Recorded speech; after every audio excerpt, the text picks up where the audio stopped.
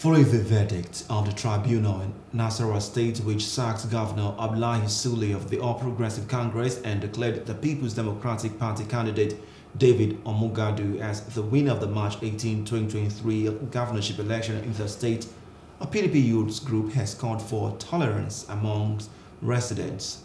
The group named Coalition of P.D.P Youths in Nasarawa State urged the residents to shun religious and tribal sentiments, saying it could destroy the peaceful coexistence currently being enjoyed in the state.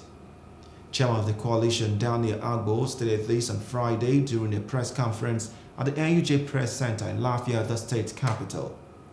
He called on the public not to be deceived by the state's politics, which had taken a bad side of causing chaos, adding that it's not good for the development of the state.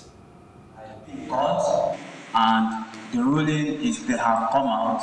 What we are primarily after right now is the peace and the unity of our dear beloved state.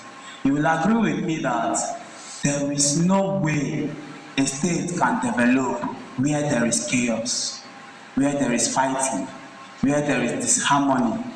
There is just no way a state will function and we maximize growth.